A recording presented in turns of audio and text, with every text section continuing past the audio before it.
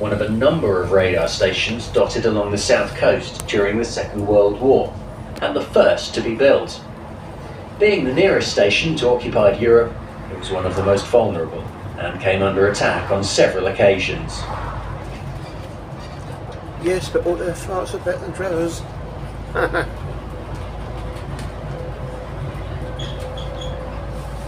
We are now approaching the stop nearest the Isle of Wight garlic farm.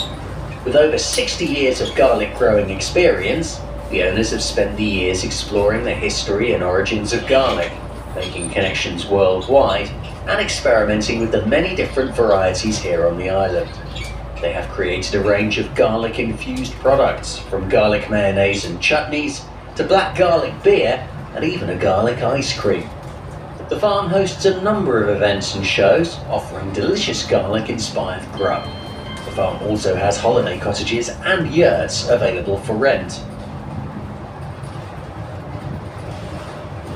Yes, but all their farts are better than Trevor's.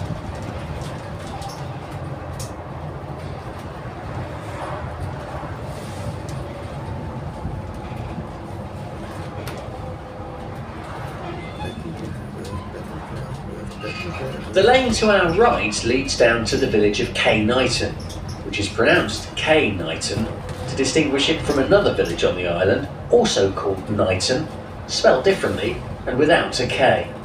This hamlet is a hotspot for ghost hunters and is believed to be the most haunted place on the island. At the stroke of midnight on New Year's Day, it is said that ghostly laughter and music can be heard from the site of the former manor house.